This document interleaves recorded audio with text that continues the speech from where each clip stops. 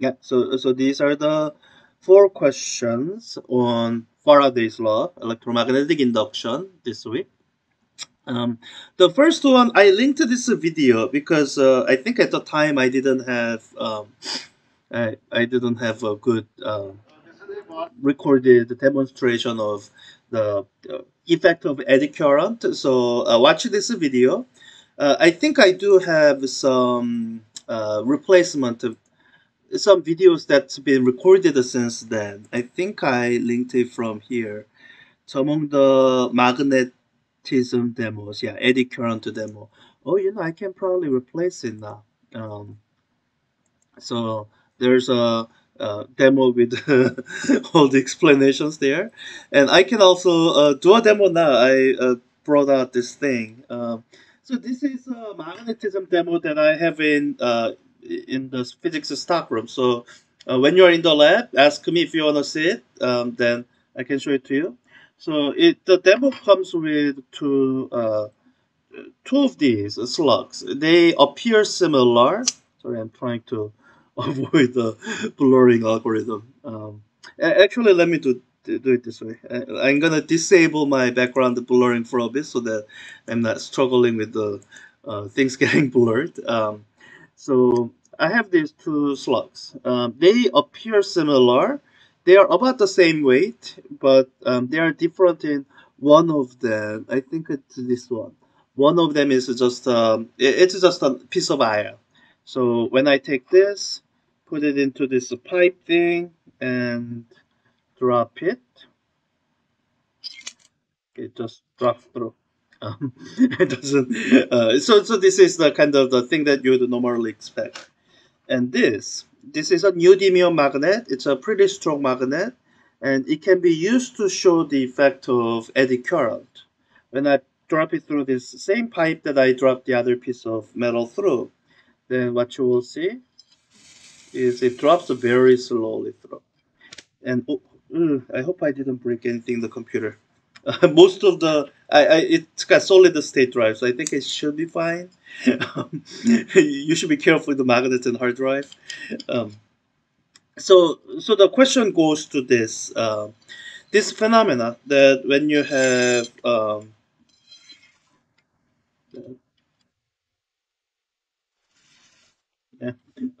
yeah, yeah, this is one of those things that the best way to kind of get a sense of it is to play with it yourself. So ask me when you're in the lab.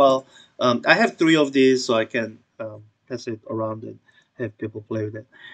Um, so that's the demo you should be thinking of.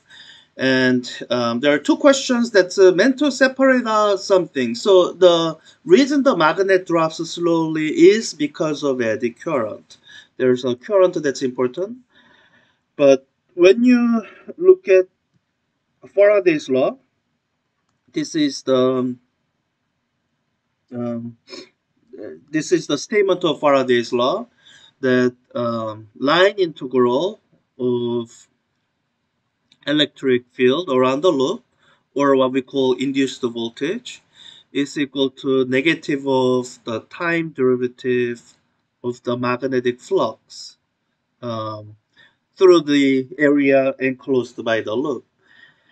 When you look at this law, that gives you the electromagnetic induction, and this is my induced voltage.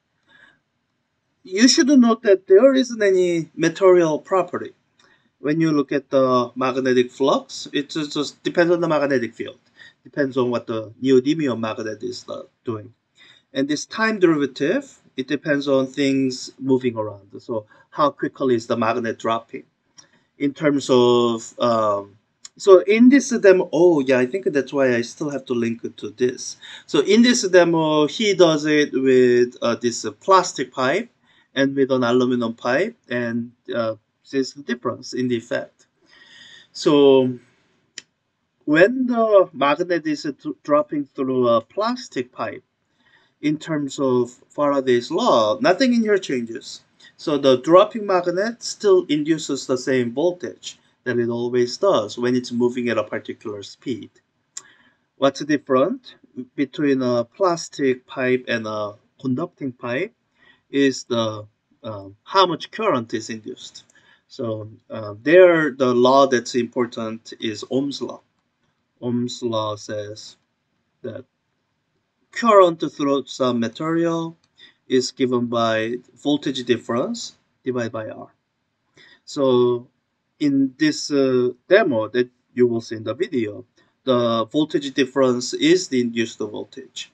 So when you have material with low resistance, it generates larger current, which produces magnetic field, which affects how quickly the magnet can move. It slows down the magnet.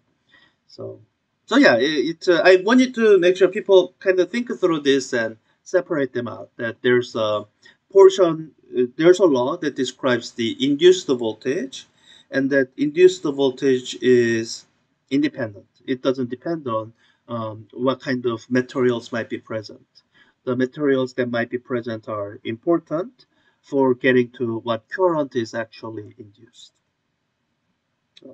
Yeah, I think that was the important thing. Let's look at question two. It says the circular conducting loops shown in the figure below are parallel to each other, oriented perpendicular to the plane of the page.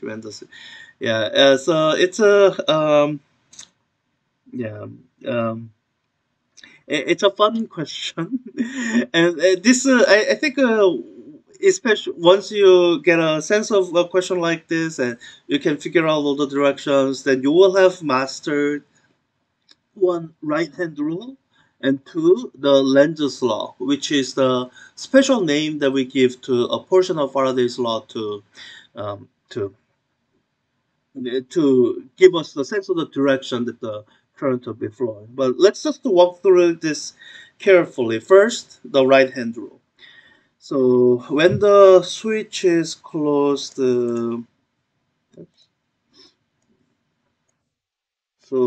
when the switch is closed here, let me draw the direction of the current that's flowing. This is the positive, negative. So current is flowing in this direction. So it's going to be flowing around the loop in such a way that here comes out of the screen and here goes into the screen. Okay. So with the direction of current in mind, we should figure out the direction of magnetic field. So I'm doing right hand rule. I'm gonna use one of the shortcut rule, which says that if I curl my right hand fingers in such a way, they curl in the direction of the current in a loop, then direction of my thumb is the direction of the magnetic field in the center of that loop. So here, my thumb is pointing to the right from your perspective. So I should have magnetic field that's kind of pointed to the right as current is flowing through. And if I want to be complete, this magnetic field they kind of loop through, they form something that looks like a dipole field. Um, but for this portion of the question, what's really important is the magnetic field in the center of the loop, since that will also determine the flux through D. So part A, it's asking what is the direction of the current induced in D. So this is the statement of Lenz's law, or a version anyway.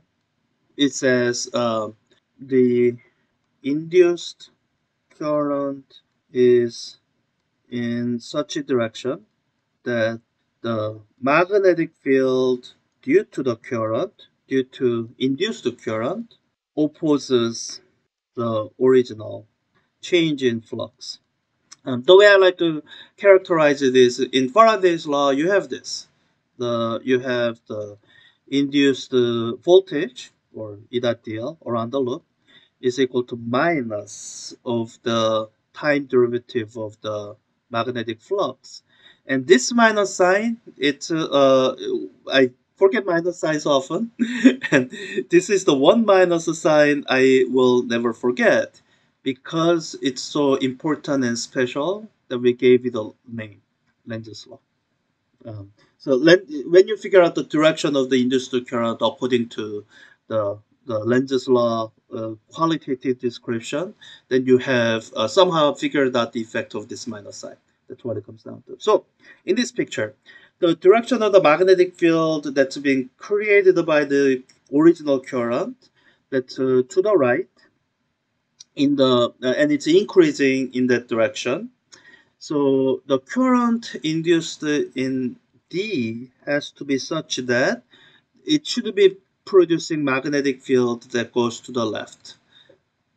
This will be opposing the original change of flux. So I'm just gonna play with my hand a little bit. My thumb points to the left. So at the top, I should have magnetic field going into the screen, and at the bottom, I should have magnetic field coming, coming out of the screen. So, when the switch is closed, and as the magnetic field is increasing in this direction, the current induced in this loop should be creating these magnetic fields so that it opposes the change of magnetic flux. So that's the direction of the current induced in D. So if you imagine looking at it from right, it should be flowing. Looking at it from right, it should be flowing clockwise. Let me just do it from my own perspective to be sure. Yeah, it should be flowing clockwise. Yeah. um, so B, a long time after the switch is closed. So the key is a long time after. You should take that to mean time long enough that any transient responses have settled down. There's nothing changing with respect to time, which means the time derivative has gone to zero. That's what a long time after means. That means there's no current induced in D. Yeah. So there's no current of induced flowing in D. There's no voltage induced around D. And assuming it's not a superconductor, any current that was induced before, they decay on their own. They dissipate away their energy. So will any current flow in loop D when the switch is opened? And the answer is yes. Remember, what's important is the change of magnetic flux.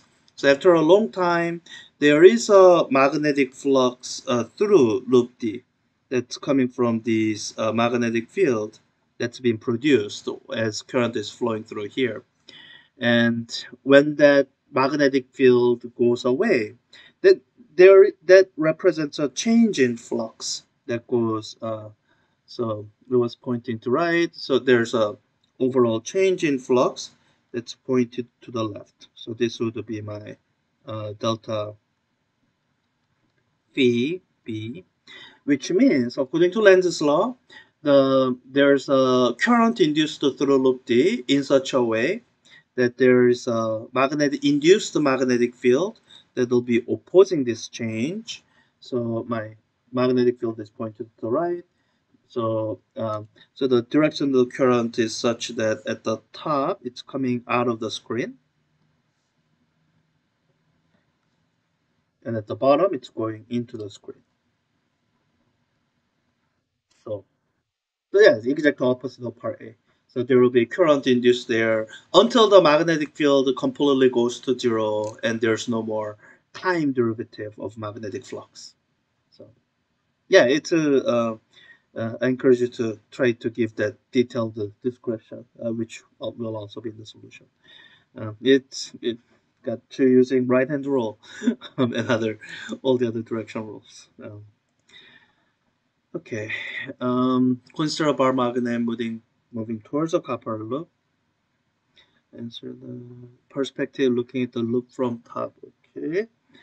Um, the so let me just draw that picture. So looking at it from top, I have my loop oriented so since the magnetic field kind of looks like this, fields come out of the North Pole and goes into South Pole. So the kind of the portion of the magnetic field in the loop, they are pointed into the loop or pointing into the page. And as the magnetic approaches loop, will the induced voltage current or current that circulates clockwise or counterclockwise. So I'm imagining looking at it. So this is the direction of magnetic field. Now that will also be the direction of the change in magnetic flux because as the magnet is approaching it, its strength is getting larger.